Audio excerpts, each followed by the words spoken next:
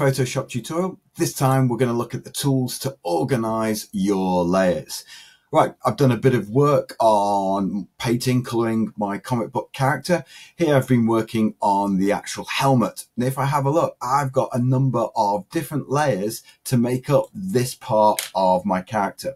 Just going to use the shortcut key, holding down space to move it so you can get a better look. Okay, so one layer I've got is helmet detail red. There it is. Switch it on, switch it off. You can see hidden underneath that is the white visor. See, it's quite messy, but the red hides it quite neatly. So there's the visor. Underneath that, I've got the helmet base, which is this blue base. And I've also got this respirator, which is this yellow patch there.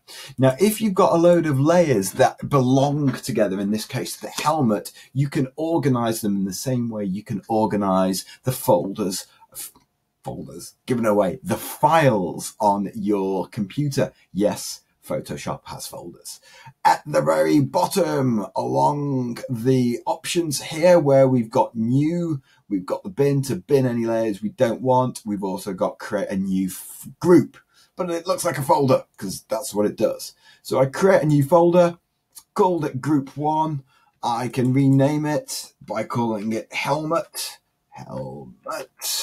There you go. And I can store all the helmet detail in there. So I'm going to throw the base in by clicking and dragging. I'm going to throw the visor in. I'm going to throw the detail in. Red, that one if I need it. The respirator. And hey presto, it's all neatly put in the helmet. So if I want to hide all the aspects that make that helmet, I click on the eye. And all those layers are hidden in one go. It means that you can collapse the layer group and I can expand it.